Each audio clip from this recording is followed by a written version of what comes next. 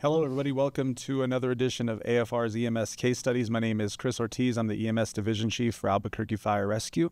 And as always, joined by our Medical Director, Dr. Kim Pruitt. Hi, Chief. Welcome, Doc. And we're also joined today by Lieutenant Stephen Penfold. Chief, thank you for joining us, coming to talk about your case. Rescue 19, it's your current assignment, and sounds, on this call, it was Rescue 19 as well. You guys were dispatched to a 6 Delta, and it sounds like for a 91-year-old female with trouble breathing. That's correct. Let us know about some of the information that you got on dispatch and how that compared to what you found on scene. Well, it's pretty limited anymore, I think, on what we get from dispatch, especially now we don't get the dispatcher's comments anymore. But for me personally, whenever I see 91 years old, I'm always thinking it's probably COPD or CHF. It's normally going to be something along those lines. So that was what we were thinking. That's kind of what me and my partner were talking about on the way in there. And I got to throw out, I got a great crew I've been working with for years, so they always make me look really good. That's what I always tell them. So we just go through as we arrived on scene? Yeah, so you guys got there. You were kind of talking through it before you arrived, so you kind of know what your game plan is going to be. Sure. So you get there. What did you guys find? It was a single-family dwelling. We were directed inside, and we went back to a back bedroom where the patient, the first thing that kind of caught my eye was that initial assessment of they looked sick or not sick, and they absolutely looked sick. But what kind of caught my attention was the fact that they were laying down and kind of propped to the right, which is, I've seen that with family members of people who've had CHF, and then also anyone who's trouble breathing who's laying down is always kind of a flag for me. So my crew did great. Those guys jumped in there right away and got her set up and propped up with some pillows behind her. And she was on home oxygen, and it was a low sat with that. And then while they were already kind of jumping on everything with that and getting Entitle on and getting everything kind of taken care of, I ended up kind of trying to talk with the caregiver to figure out what was going on. And that's kind of where I started seeing this trend that they had been taking the vital signs all that morning, that the pressure was increasing the whole time. And so that was kind of a flag as well. And then I started looking at medications, and I didn't see any COPD medications or anything along those lines.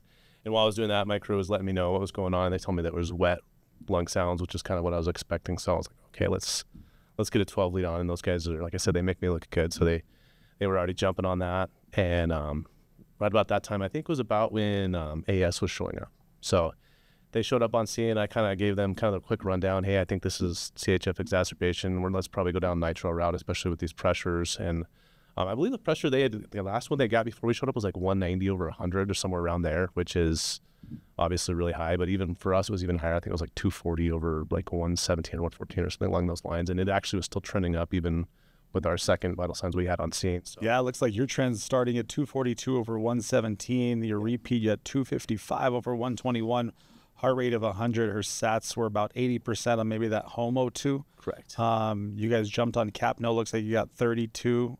So yeah, those vital signs were really jumping out and kind of matching the diagnosis that you had already pre-planned.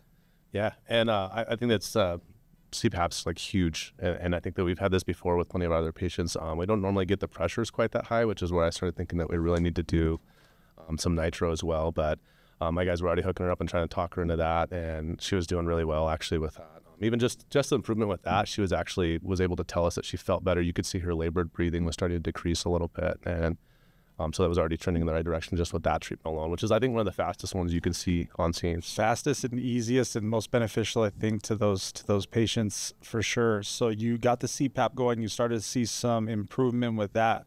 What was your next steps in terms of treatment for her? Well, and so we get the 12 lead came back, which was before we give Nitro. That's what I was looking for. I didn't want to see any signs of like anything inferior or right-sided or anything along those lines, or any other cardiac involvement. And so I was looking here, and I actually didn't remember. I had to look at it, so I'm glad you guys included it. But it was it was a right bundle, kind of sinus right bundle. There was really no other signs of any kind of other ectopy or anything that we were seeing going on. So that was good. So we knew we were in the clear for that. And so while I was actually doing that, the AS paramedic had actually stepped out to call consortium about giving Nitro because he had thought that for paramedics we had to also call. So that was actually something we talked about afterwards, because I was like, I don't think we have to. I think it's just the intermediates. And so we pulled up the protocol and kind of talked about it for a minute. And we're like, oh, yeah, no, we don't have to. So, so we ended up giving the Nitro there on scene before we were leaving. As they were going to pull off the patient, we had given the Nitro. So, awesome. And 0.4 Nitro. 0.4. That's every 3 to 5. Every 3 to 5 up to 1.2 milligrams. Yeah. Awesome. Doc, talk to us a little bit about CHF. I know we encounter it regularly, but not as regularly, I think, as COPD and some of our other respiratory illnesses. So how do we differentiate? How do we treat? Yeah, so this is a great case, and you give excellent care here. Good job recognizing it, and what was going on, and then doing the right treatments. With CHF, you basically have a very sick heart. The heart's not getting enough oxygen. It's not functioning well for whatever reason, and something tips it over into where there's this like sympathetic surge. And so the blood pressure typically will go very high. Sometimes the heart rate's high. And as a consequence of this demand for oxygen from the heart, the brain increases the blood pressure. Then the heart has to work harder. And it's this very difficult cycle for the heart to maintain perfusion. And as a result, fluid tends to accumulate in the lungs. And so the idea here is to stop the sympathetic surge. And we can do that by, one, relieving the breathing, too, because you're providing more oxygen. And so CPAP is a great move to, one, not only displace the fluid in the lungs, but also provide extra oxygenation. And then helping stop the sympathetic surge by giving the nitroglycerin to help decrease that blood pressure and kind of stop that cycle. You can use, sometimes it's difficult to diagnose in the field. The tools that I like to use, it's kind of multimodal, just exactly what you did. Use the patient history. A lot of times they'll know they have heart failure, or you'll see Lasix on their medication list to help distribute some of that water out of their body.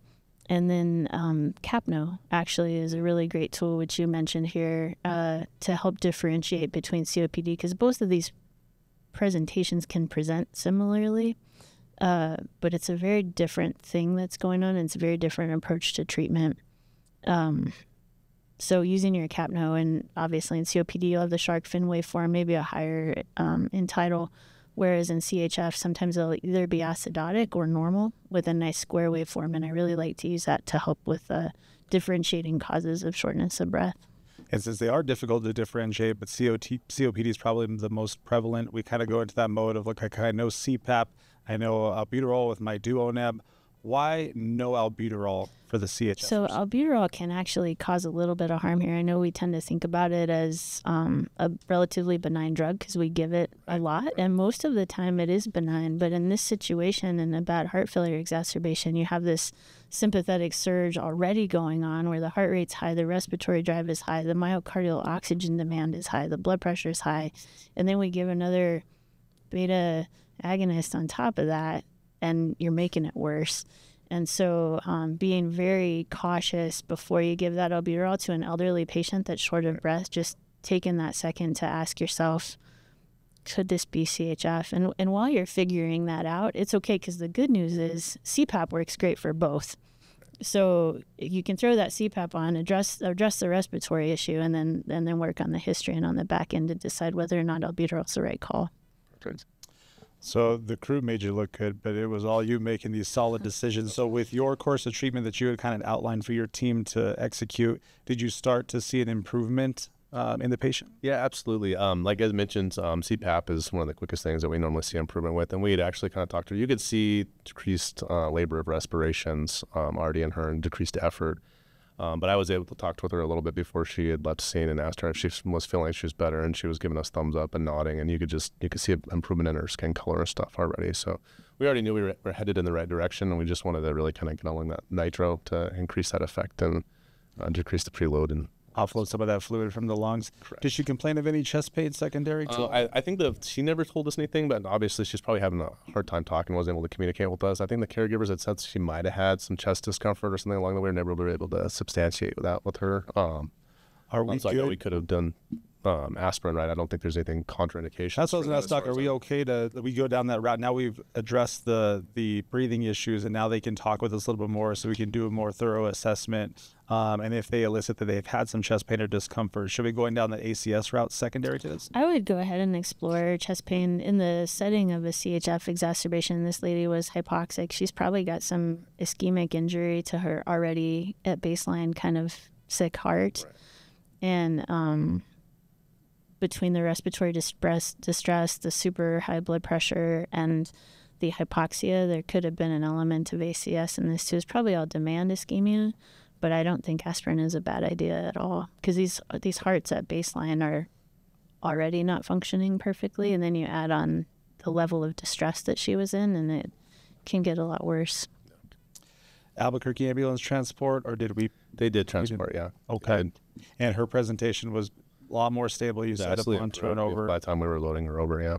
Fantastic. You guys did an amazing job on this call. And although it seems straightforward, it is a call that we don't get quite as often, right? Yeah, we don't give Nitro maybe once or twice a month when I'm looking at charts. And so I think there's opportunities when we could be giving it more. But like you said, it's not a drug we use very frequently, and it's not that common of an indication. So I'm glad we're talking about this so people will get comfortable using it in the right situation. This was the perfect patient to use it in.